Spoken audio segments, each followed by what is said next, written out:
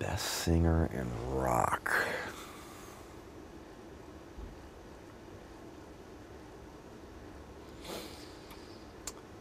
Bon Scott, for sure, man.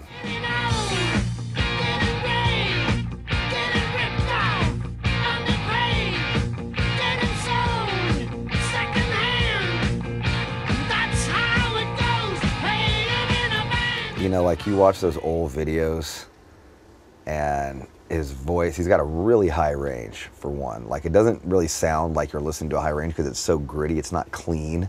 You know, a lot of people sing high and clean. Like he sang really high and had just this grit on there that was just so, you know, whiskey soaked, cigarette soaked, and you know, he had this swagger and just this, you know, fucking, you know, a badass up there.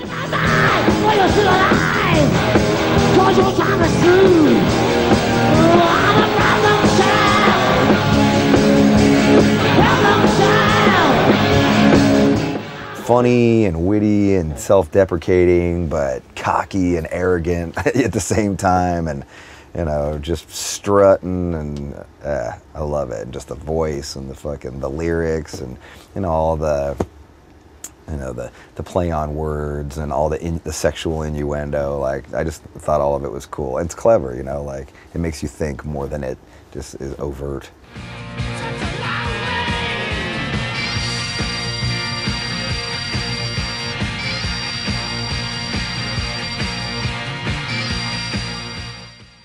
He was the first.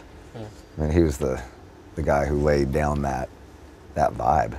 You know, and granted, you know, Brian Johnson added something else, and obviously they had great success with it.